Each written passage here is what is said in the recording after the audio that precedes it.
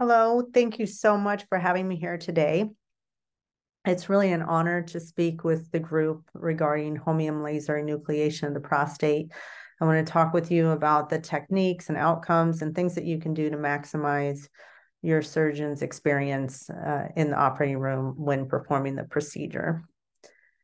As most of you are probably aware, HoLEP, which stands for holmium laser enucleation of the prostate, is really a simple prostatectomy. So we are removing about 85 to 90% of the prostate by coring out the inner portion of it. We're leaving the outer capsule intact.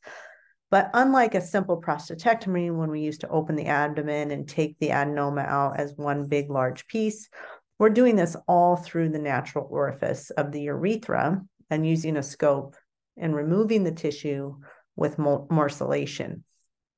Same end result, just less invasive and faster recovery. The indications for HoLEP are vast. It's basically any man with significant urinary tract symptoms secondary to BPH. There's no size limit, despite what you may have heard. Some people think there's prostates that are too small or too big. Actually, that is just not true. So the biggest prostate I've ever done, I took out 487 grams. I think the pre-op imaging was around 600, but the tissue weighed 487 grams when I got it out. And the least I've ever taken out was 1 gram. It was a small prostate, needed to take out the median bar, and they were fine. So anyone can benefit from the procedure. Because it has such a wide array of indications, the workup is pretty minimal. So I always want to assess their symptoms objectively. I get an IPSS score, a SHIM score to assess their erections, and a Michigan incontinence score to assess their incontinence. About 30% of men will have some degree of incontinence before surgery. They have urge incontinence, they have dribbling, they have overflow. So it's good to document that before you even start. I often will get an ultrasound residual to assess how well they're emptying. And if their bladder is full when they come to the office, we'll get a uroflow. I always want to rule out prostate cancer in men who are of an age where they would undergo treatment.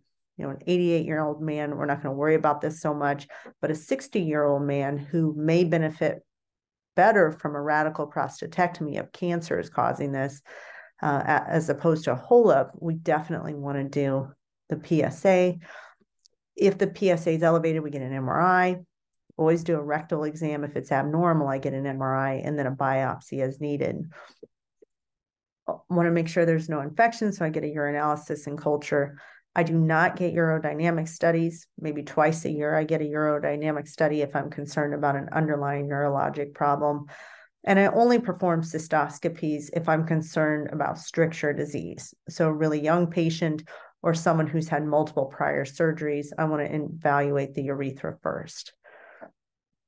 HoLEP can be performed with a wide variety of scope sizes. So, in Brazil, they've got the 22 French. You can actually do it with a 22 French store scope, but you can't morcellate with 22 French in the United States because you have to have that 5 millimeter working channel. So the smallest scope available is the 24 French from Wolf in the United States that you can both enucleate and morcellate.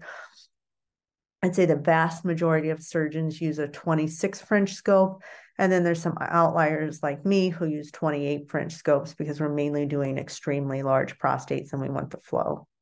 Regardless of the size, you need something that will stabilize the catheter. Or stabilize the laser fiber. I put the laser fiber through a catheter and then I put it through the stabilizing ring, which you see going off in the video up here in the corner. And that's because a holmium laser has such vibration to it. Your laser fiber will be going everywhere if you don't have something to stabilize it. This is my back table.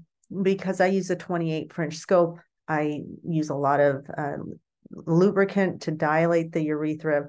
I'm going to use sequential Van Buren sounds to do that. If the meatus is tight, I may even cut the meatus with an Otis urethratome. It's very important that the urethra is loose around the scope, regardless of the size of scope that you're using. And then I have the scope in place and I let the prostate tell me how to do the procedure. So if there's only 2 lateral lobes, I will do a 6 o'clock cut down the middle. If there's a small median lobe, I might do an offset cut to incorporate that lobe into one of the lateral lobes. And if there's a large median lobe, I'm going to be making 2 cuts and take the median lobe out separately. So this is a large median lobe that I'm showing here. And I'm going to start at the bladder neck and cut all the way from the bladder neck back to the viru at the 7 o'clock position. Now it's going to take quite a bit of time to actually get down to the capsule, multiple passes over and over again through this tissue to get to what I call the capsule, which is this smooth looking tissue you can see. When the laser starts fluffing up tissue, that's adenoma. But when it stops doing that fluffiness and you just see a slick wall that maybe has some blood vessels in it, that's the capsule, and that's right here.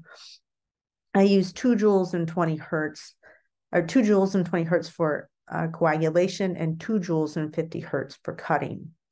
Once I've made the cut at the 5 and the 7 o'clock position, I'm going to join those 2 cuts with an upside down U or a frown incision, whatever you want to call it, just proximal to the viru montana. So I'm connecting the 5 o'clock cut and the 7 o'clock cut, again, using that 2 joules and 50 hertz. And then this will allow the tissue to just naturally roll up over the top of the adenoma. So as that tissue rolls up over the top of the scope, sorry, not adenoma, scope, you're going to see that it will naturally go on traction, countertraction. This is the easiest part of the surgery, and this is what I usually have the residents and fellows start with. The scope is putting it on traction, the laser's dissecting in that beautiful line, that plane that you see, and the tissue naturally rolls into the bladder. I go in, I look for the ureteral orifice, and then I cut the urothelium off, moving lateral to medial. If I keep moving just straight posterior, I'm going to roll that tissue onto the back wall of the bladder and cut the bladder. So once it rolls up, you want to start cutting in from lateral to medial on both sides to release the median lobe. Once the median lobe's released, then I do the apical turn. So I incise the urothelium just lateral to the viru montanum.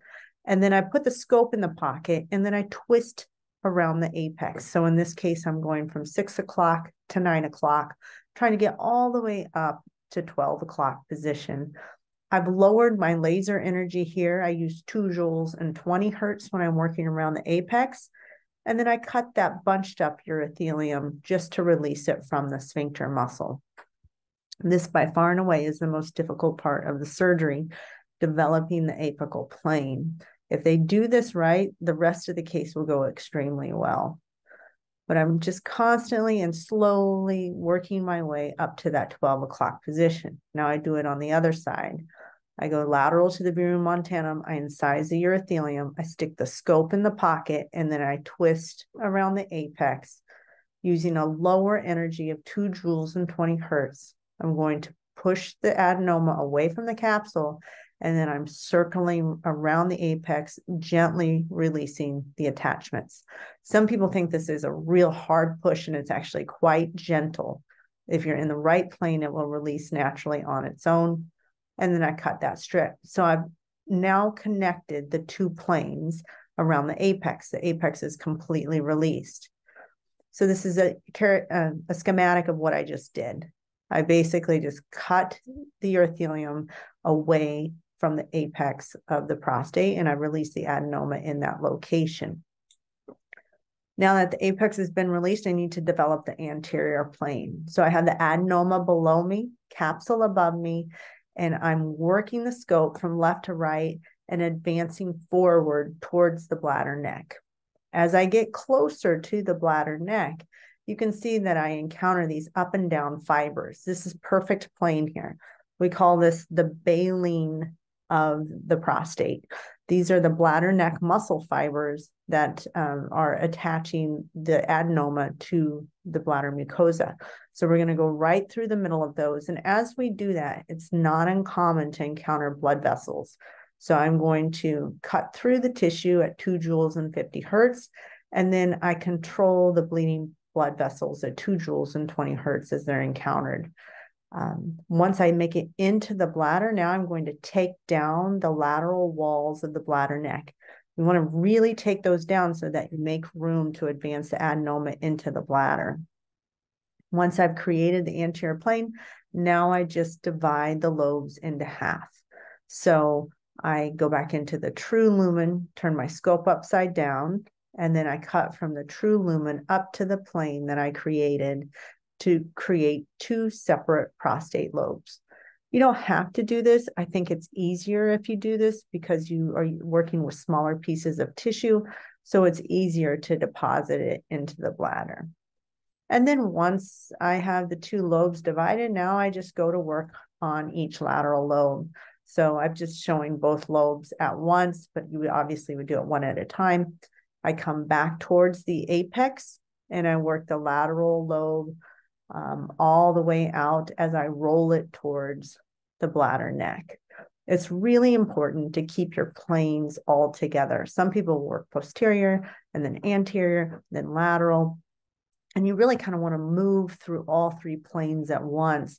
That will make the surgeon much more efficient because they're not creating false planes. And then the tissue will just eventually roll itself into the bladder, and then you release it from the urothelial mucosa.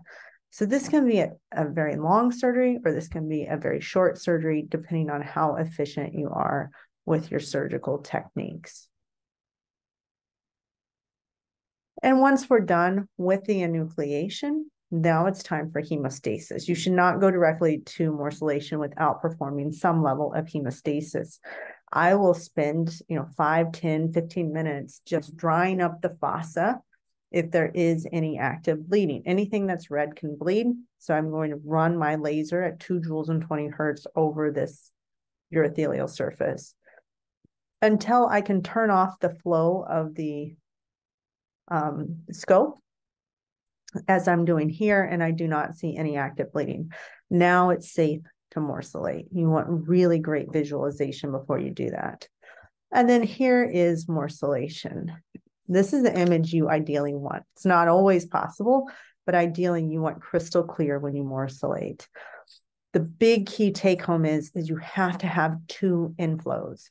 So what I do is I will take the main inflow off the scope and I put it on the outflow port of the scope. Then I put the offset nephroscope in, or your morcoscope is what you would use with Wolf, into that outer sheath. And then I add another inflow line. So I have 2 main inflows with no outflow. The only outflow comes from the morcellator itself. If you don't have the 2 main inflows, you're going to have the bladder slowly collapsing, and then it will eventually end up in the jaws of your morcellator, and that is not what you want. So extra inflow, if it's on gravity, you're not going to perforate the bladder. Let it drain and use the morcellator to morcellate. I think this is the biggest mistake I see, is that people try to put an outflow port on the nephroscope or the morcoscope, and the bladder slowly collapses, and then they get into trouble. So just 2 inflows, that's the key. And I actually use 1 inflow, which has 2 bags, and then another inflow that has 1 bag. So there's actually 3 bags of saline running together through 2 lines.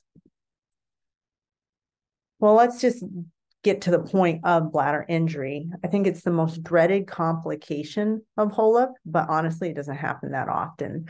It's uncommon, usually occurs during morcellation, and most of these are superficial. If you think about what we do to a bladder in a TURBT where we're resecting bladder tumor, it's generally not nearly as severe as that. Significant injuries occur about 0.1 to 4% of the time, depending on the surgeon's experience. And most of them are managed with a catheter if it's retroperitoneal and there's very little prostate tissue left. If it's intraperitoneal, then that's a different story, and you may have to open and repair it. Or if there's significant adenoma, and you have to do a lot more morcellating to get it out. Most people try to morcellate as much as they can in the fossa to prevent this, but it still happens on occasion. And this is just a morcellator injury that we caught in the OR at Northwestern. So the fellow was morcellating, and he did not notice that a new nurse had come into the room and clicked off 2 of the water bags. thinking that he didn't need all three running. So the bladder sucked into the blades. Now we had really good visualization, so we saw it happen. So we didn't panic. What we actually did is we disassembled the morcellator externally at the scope. We took the handpiece off, we took the suction off, and that allowed the blades to release without tearing the tissue. And you can see that this is actually extremely superficial. It didn't even get through the muscle, it's just the urothelium. So I was able to clean up the edges with the laser to make sure it didn't bleed, which it really wasn't bleeding. And we still took this person's catheter out the same day. So if you have good visualization and you catch it and you don't panic, that's when you can salvage the situation by externally deassembling the morcellator. Don't pull the morcellator into the scope and pop that tissue off. That will create a big hole, but just stop and externally disassemble the morcellator and it will release the tissue. What about beach balls? Well, beach balls were really common with the luminous morcellator. Really just a nightmare of a situation that you dealt with quite often, but it's not very common with the Wolf morcellator. And I see it more often in patients where they've been on 5-alpha reductase inhibitors like finasteride, dutasteride for many, many years. So this is a case where I'd been morcellating about an hour and I still have these perfectly round beach balls that I just couldn't get rid of. I pulled them back into the prostatic fossa. I pushed the morcellator blade back to the capsule and keep in the lowest possible position, which will often work, but it still would not morcellate. So I put the laser scope back in, and then turning my flow down, I cut grooves into the adenoma. By cutting the grooves into the adenoma, I've now created an edge that the morcellator can catch onto. You got to put a lot of grooves in, and you have to go much deeper than you think you need to. So put a lot of grooves into that adenoma and then switch back to your morcellator, and it will eventually be able to grab those edges and morcellate the tissue. I do about 600 HoLEPs a year. Probably have to do this 2 times a year. Not very common with your morcellator, but I'll tell you, when it happens, it's really frustrating, and this is a trick that will work. If this doesn't work, then what you can do, put a catheter in, run continuous bladder irrigation overnight. It softens up the adenoma.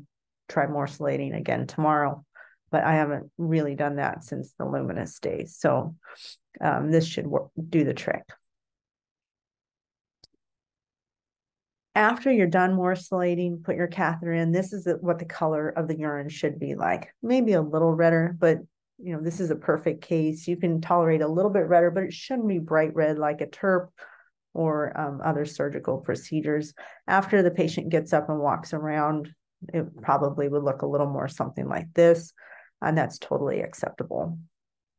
And then this is what the fossa looks like 1 year after surgery. Nice, wide open, no adenoma left to regrow, and that's why HoLEP lasts so long. So I had briefly brought up the different size scopes, and we did a study at Northwestern comparing my 28 French scope versus the 24 French scope. And it was a prospective randomized trial of 152 patients. We only included prostates that were 200 cc's or less in the study. Bigger prostates, have unique challenges of more bleeding and need better flow, so we chose 200 and less. And you can tell by the graph here that there's no difference in comorbidities or preoperative characteristics between patients in either group. We found that there was really no statistical difference in enucleation efficiency, morcellation efficiency, or procedural times between the 28 and 24 French. However, we did have improved rates of same-day discharge because of less bleeding in the 28 French group, 94% versus 82% in the 24 French group. And they had a shorter length of stay with the larger scope, 7 hours versus 12 hours in the 24 French. And the surgeon graded visualization was better in the 28 French too. It's just better flow. There was no difference in ER presentation, 90-day complications, or postoperative functional outcomes such as incontinence. And these patients got a daily survey after the procedure to assess their incontinence. So we concluded that larger scopes were probably helpful in facilitating same-day trial of void. They're definitely more beneficial when the surgeon is early in their learning curve and they need that good visualization so that they can see and figure out what they're doing. We didn't see any benefits in the early stages. Now we're going to do the 2-year follow-up to see if there's any difference in stricture or bladder neck contractures between the groups. So maybe that will be different. But I do feel like the 24 French has a role for the advanced practitioner to use in patients who have had prior strictures, those with a penile prosthesis or small prostates. I think it may be beneficial there. With the 24 French scope, just to go back, the inflow cannot keep up with the morcellator if you're morcellating for a long period of time. So if you're going to morcellate over just a few minutes, you need to stop every so often, allow the bladder to refill with fluid, and then start morcellating again. So it's kind of a stop and start with morcellation as opposed to a just continuous morcellation if a larger prostate is going to be used.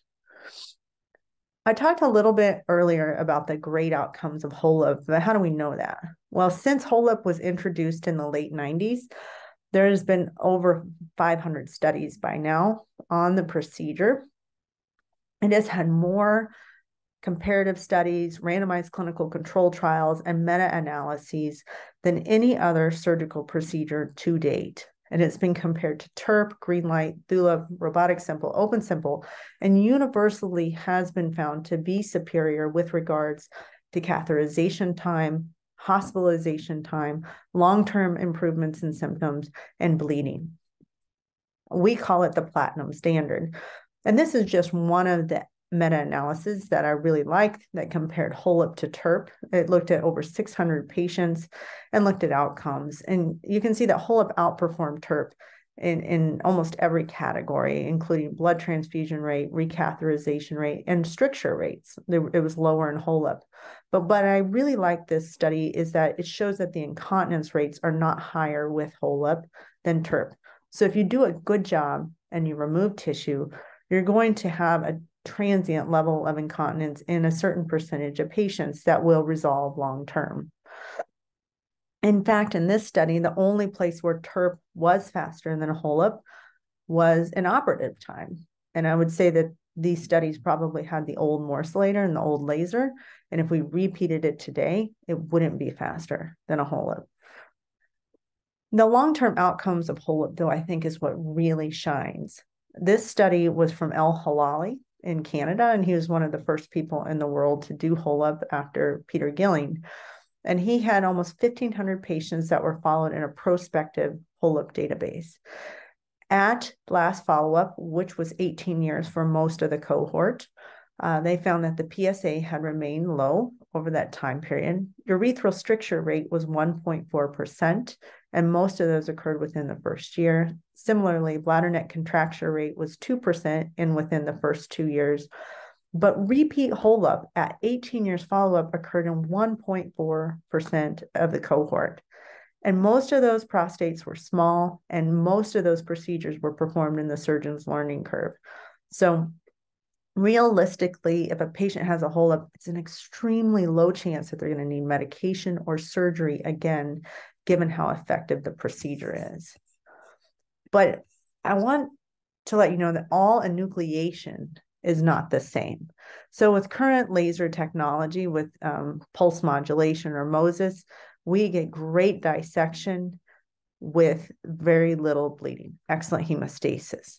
However, thulium is not the same. So I have actual HoLEP up here, so true thulium laser. And you can see there's massive charring. You don't really see a plane, you're just coring out some tissue, but you aren't having any bleeding. And then I have a TFL HoLEP that I personally did. That is a lot of charring. Again, I'm kind of making up a plane. It's much slower. So yes, you can do a HoLEP with a thulium laser, which you don't see much of in the United States, or TFL, which you see a lot of in the United States. but it's not the same surgery. Yes, it's hemostatic, but it is leaving tissue behind. And I think we'll see that with the retreatment rates will be higher. But because our current laser is so hemostatic, we are seeing that we can send patients home the same day. So this is a study that we did looking at our same day catheter removal and discharge pathway at Northwestern. And we found that in patients that were good candidates, meaning that they did not have a lot of comorbidities, that they lived fairly close and had someone at home that could be with them that night, that out of 192 patients that we tried to remove their catheter and send them home, 10% could not urinate and had to spend the night. We looked at multiple predictors, including time of day, comorbidities, anticoagulation, amount of tissue removed, morcellation time, and none of those items predicted why they couldn't urinate. Just about 10% of patients can't urinate from the anesthetic after the procedure and need the catheter put back in, and we remove it the next day. So these are very good success rates, very high rates, and patients love getting their catheter out the same day. I would say nowadays, almost every patient I see is anticoagulated. And this was an earlier study we did in 2021 where we looked at our pulse modulation laser and our patients who were anticoagulated and compared them to controls. And we found that almost all of these patients had discontinued their anticoagulation at the time of surgery. And we found that there was no difference in outcomes between groups. We had no increase in transfusion rates. We had no increase in hospitalization time or catheterization time, but we did see that the 90-day complication rate was pretty high. It was around 27.7% in the anticoagulation group. We just looked at our data at Northwestern this week for the AUA abstracts, and we found that our complication rate, again, is still around 30% for 90 days. We found that there's no difference if you continue anticoagulation versus discontinue it. These patients are just complicated, and sometimes they have problems. But the good news is you can get them through the surgery, you can get it done, you can get them back on their feet. And sometimes it goes extremely well. This is a patient whose INR was almost 3. They had low platelets. We did the procedure with a HoLEP, and this is the color of the urine at the end of the case. So it is hemostatic, it does work, but these patients are just complicated. So to make our same-day discharge work, this is our pathway. So we communicate with the anesthesia team. We ask for no intraoperative use of narcotics or muscle relaxants, and we prefer a LMA for their anesthetic, so a laryngeal mask anesthetic, so not a full breathing tube. We use the laser to dissect, and we avoid blunt dissection because using the laser to dissect actually improves hemostasis. If you're pushing and tearing, you're going to have more bleeding. I coagulate the vessels in real time, and then I perform aggressive hemostasis of the prostate before and after morcellation. In the recovery room, again, you have to communicate, avoid narcotics. We don't want these patients getting narcotics for bladder discomfort in the PACU. They can have Toradol or ketorolac. That's perfectly safe. It's not going to hurt anything. And then the patients must be up and ambulating within 2 hours of arrival to the PACU to get them up and moving. We run 1 3-liter bag of continuous bladder irrigation in the PACU. And then if the urine color looks clear enough, we fill their bladder with saline and remove the catheter. If it's still red, we'll run a second bag. And if they need the second bag, a lot of times it's just too red to decath and they need to spend the night with irrigation and try again tomorrow. So I give them 2 bags of irrigation before I call it, but usually 1 bag is all you need if you're going to be successful in the decath. And there's downstream effects of sending patients home the same day. So we evaluated the economic cost to the hospital of 312 patients treated by 1 surgeon. That was me. And 192 were treated with pulse modulated laser, and 120 were treated with a standard 120-watt laser. The pulse modulated laser, of course, is more expensive, and so are the fibers. So already we're in the hole in that group. But when we looked at their outcomes, there was no difference in readmission rates. However, the pulse modulated laser patients were far more likely to go home the same day than the standard 120 watt. And that changed the game when it came to cost. So if you could send the patients home the same day, we actually made $840 on a Medicare patient. And when you considered in the 90-day readmission rates, we still made $747 per patient just by being able to send them home. We cut out all that nursing cost, hospital room costs, medication costs, and we're able to safely send the patients home the same day. And it was a cost savings for the institution. Now that we can send patients home the same day, we're really in great competition with the other procedures out there that are considered minimally invasive or office-based, the missed procedures. If you looked at length of stay in the UroLift studies, they actually were in the hospital 1 to 1.9 days, and their mean catheterization time was 1 day. So definitely HoLEP competes with that. 45 to 58% required recatheterization once their catheter was removed, which is significantly higher than HoLEP. Resume, 90% of the patients had a catheter placed post-procedure, and most of them were catheterized for 3.5 days. Aquablation, mean catheterization time is 4 days, with the almost 2 days in the hospital. PAE does not require a catheter, but if you come in with a catheter, you're going to have it for 2 to 3 weeks. And it has a 4% rate of acute urinary retention after the procedure. So definitely does better than PAE as well. And when you talk about long-term cost effectiveness, HoLEP also does extremely well. Right out of the gate, within the first year, Resume is the cheapest procedure, least amount of costs associated with it. But when you look at effectiveness, meaning need for medication, recurrent office visits, and need for further surgeries, HoLEP definitely surpasses it within the second year after the procedure. And as you get out 15, 17, 19 years, there's no procedure that compares to HoLEP when you look at cost effectiveness for the patient. And because HoLEP is so effective, I do quite a few HoLEPs after failed previous procedures. So we looked at our patients who had undergone prior surgical procedures.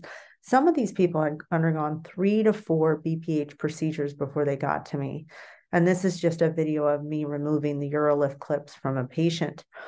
And you can do a HoLEP in any scenario. I've done a HoLEP after PAE, Resume, Tuna, TUMT, prostatic UroLift, PVP, green light, whatever.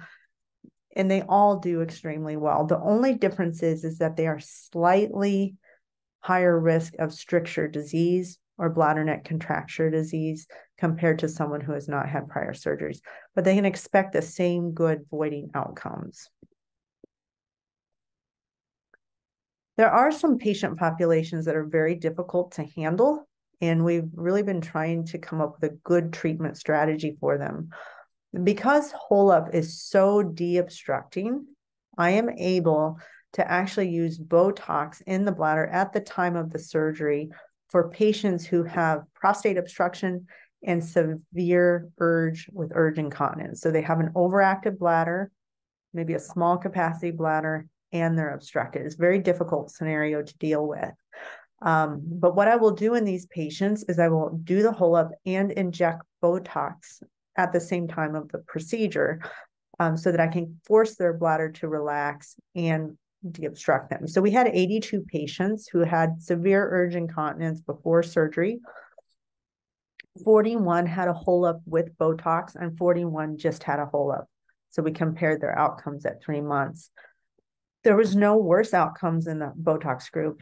Patients were able to urinate. There was no increased rate of failure to void, no increased rate of retention, but they were much, much happier than the patients who just had the HoLEP alone, because their symptom scores have reduced significantly, much more quickly than if we had just de-obstructed them. So it's a helpful adjunct in patients with urgent incontinence.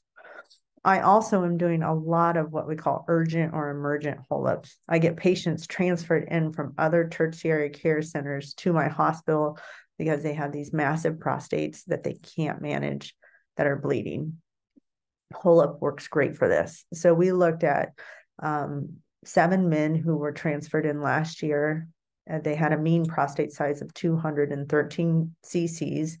71% were on anticoagulation that they could not stop.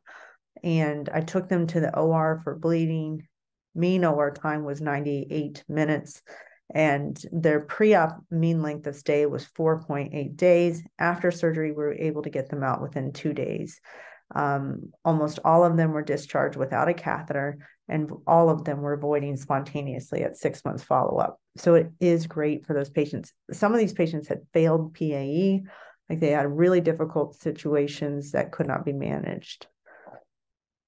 Well, I've told you why HoLEP is so great, but what is happening in the marketplace? Well, we looked at the National Ambulatory Surgery Sampling Database and found that from 2016 to 2019, TURPs have gone up. So they went from about 62% of the marketplace to 90% in 2019.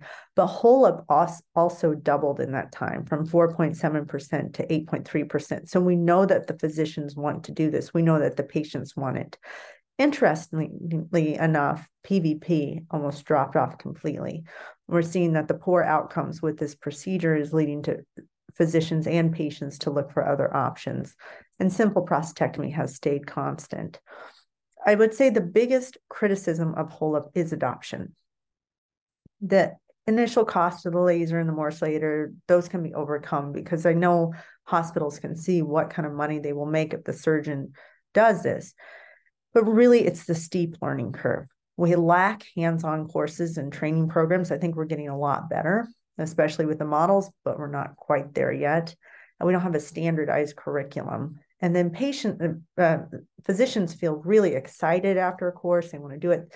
They're naively and confident. Then they do a case and then they get really discouraged. And then they don't always have that push to keep going after that bad initial case so that they can master it.